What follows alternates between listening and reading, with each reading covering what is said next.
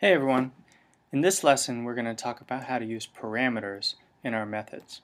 We're going to talk about what a parameter is, we're going to go over the syntax of using parameters, and then we're going to talk about how parameters actually get passed to a method, which is a concept called pass by value. So what's a parameter? Your book, when it talks about parameters, it just says they're the inputs to the method, what does that mean?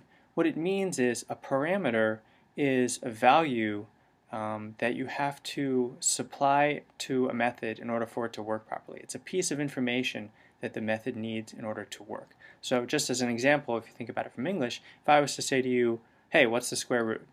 That wouldn't make any sense, right? You'd have to say something like, what's the square root of 25? So in that case, 25 is the parameter to the square root function. And there are a lot of cases like that where you have methods that need input in order to work properly. Now the syntax of parameters is something that's very important to understand.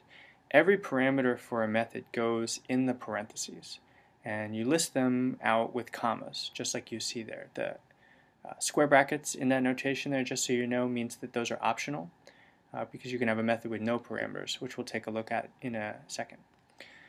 Now, as far as the actual parameter definition inside the parentheses, you will see that every parameter in the parentheses of the definition of the method has a type and a name, just like any other variable that you're used to creating. In this case, for example, math.squareroot has one parameter, the name of the parameter is a, and the type of the parameter is double, because you're going to give a number to the method and it's going to take the square root of that number.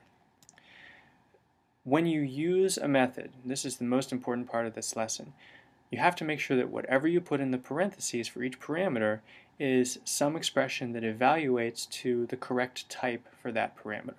So in this case, you can see an example where you just put a value in the parentheses, like math.squareroot of 16, or you can use a variable that can evaluate to the proper type, like if you have a num variable and then you put that num variable in the parentheses, that would work fine. What doesn't work is if you put a value in the parentheses that's the wrong type. So if I had string hello and I tried to say math.squareroot of hello, you'd get a syntax error because you have to match the type of the parameter. As far as how many parameters you can have, remember that in that definition we list them out by commas and then there's a dot dot dot at the end, meaning you can have as many as you want. There are a lot of methods that have no parameters, like if you're just calling to uppercase, you're just modifying the string. You don't need to tell it anything else. Then there are some methods that have one parameter, and then there are some methods that have lots of parameters. It really just kind of depends on how much information the method needs in order to work. The last concept, which is a little hard for new programs to understand, but is really important, is this concept of pass by value. In Java, pass by every variable that you put in the parentheses for a method is passed by value. And what that means is that you're not actually passing the variable itself to the method. You're just passing its value. You can think about it like a copy. And we'll see an example of this. But what this means is even if you pass a variable to a method, you can't use that method to change the variable outside of the method. So let's take a look at an example of that. I think you'll see what I mean. So here's a class.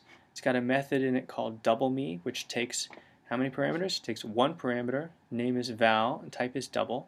And what it does is it takes that parameter, multiplies it by 2, and we've got some extra printout statements to see what's happening. But we're going to run this through the debugger, and I want you to pay close attention to what's happening. So, start off. Now notice we have a local variable inside of main called num, which we set equal to 42. And now we're going to pass that variable by value to the method double_me. So we're going to take a copy of the value of num and we're going to pass it into the method, and it's going to get stored in this parameter named val. So notice that val is equal to 42 and num is equal to 42, but those are not the same variable. Those are two different variables. So now when we multiply val by 2 and it turns from 42 into 84, notice that back in main nothing has happened to the variable named num. And by the way, it doesn't matter that they have different names or even the same name. If the parameter was named num, we still wouldn't change the value. So watch what happens here. So inside of the method, The first value of val was 42 and the last value of val was 84. But when we exit the method and come back into main, watch what happens when we print the value of num. It's still 42 because again, the method can't change the value of the variable we gave it because we didn't actually give it the variable, we just gave it its value. And it's really important to remember that every variable in Java is passed by value as a parameter. So in addition to that, the most important thing to remember from this lesson is the syntax for passing parameters. Each one looks like a variable, has a name and a type, and you can have a method with as many or as few parameters as you need. Okay?